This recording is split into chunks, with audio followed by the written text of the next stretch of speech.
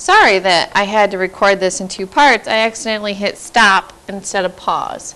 But we were down in the examples in the notes. It said find each angle measure. So the angle is JML, so it's good to trace it. So J to M to L, and I'm going to label that angle X. Remember, that angle intercepts this arc, and if you continue to trace the chords, okay, we also are looking at this arc. Okay, remember that X is the same as this angle right here as well.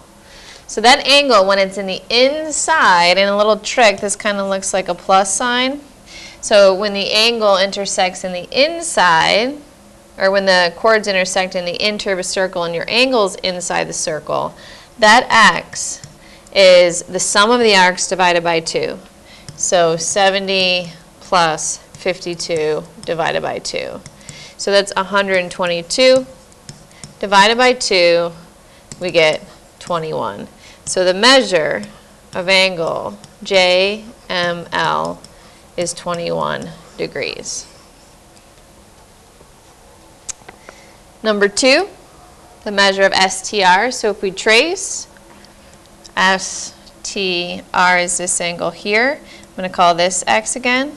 Finish tracing the chord. It stops here at U, stops here at Q. So U to Q is this arc. And X, it's the same theorem.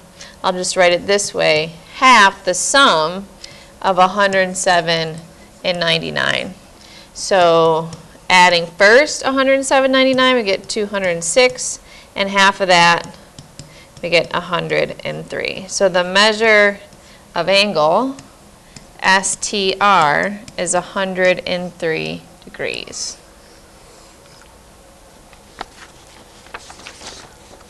On the back side,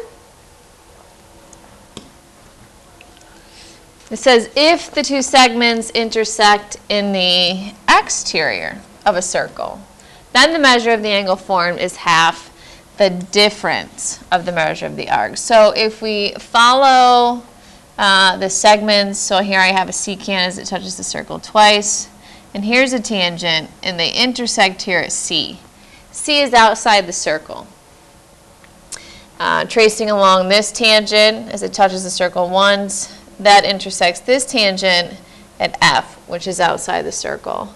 And then here we have two secants, and they intersect at L, which is outside the circle.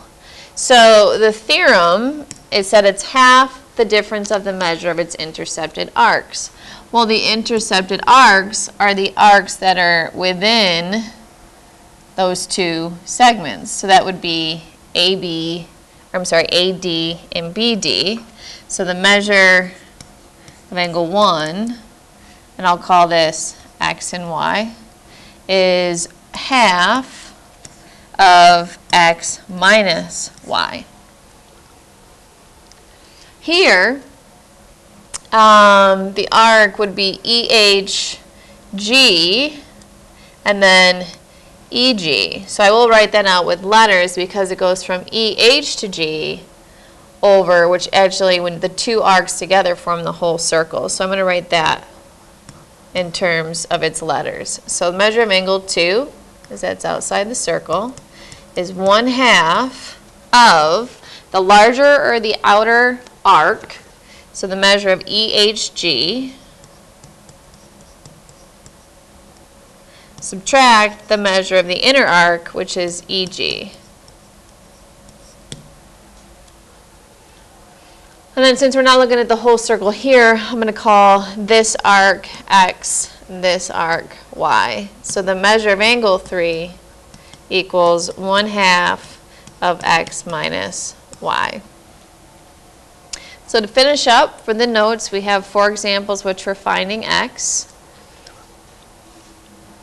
So in the first example, we have X here at angle R, so tracing along this secant as it touches the circle twice. And this tangent, it goes with the arcs that are labeled of 144 and 74. So X is equal to half the difference of 140 and 74. Subtract 140 minus 74 is 66. So half of 66, x is equal to 33.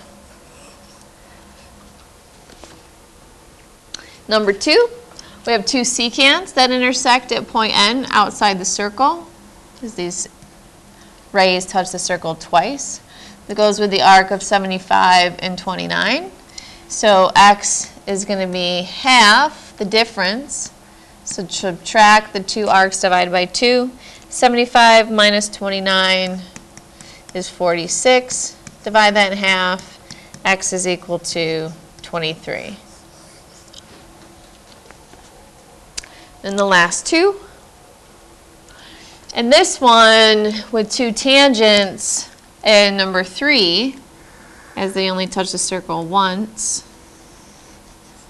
Because this whole arc is 232 from here to here, and the other arc goes from J to G, that makes the whole circle. So we first have to find J to G by taking 360 and subtracting the 232 to find the rest of the circle. 360 minus 232 is 128. So this is 128 degrees. So now x equals half the difference of 232 and 128. Subtracting means we're going to take half of 104, and x is equal to 52. And then last, what's different here is that x is not the angle. We have two secants with the two arcs given. It's just x is in a different spot. And so let's write the theorem. The angle is half of arc minus arc. And it's the large minus small. So in place of the angle, we're going to put the 41 degrees. So 41 equals half. The larger arc is 112 minus the smaller arc of x. So 41 equals, distributing half of 112, well, half of 100 is 50, half of 12 is 6, so 56 minus 1/2 x.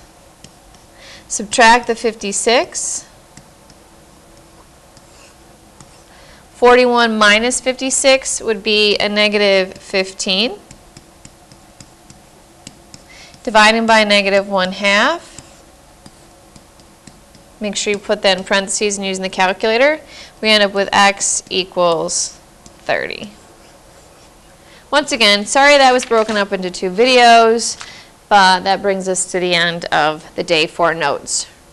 Okay?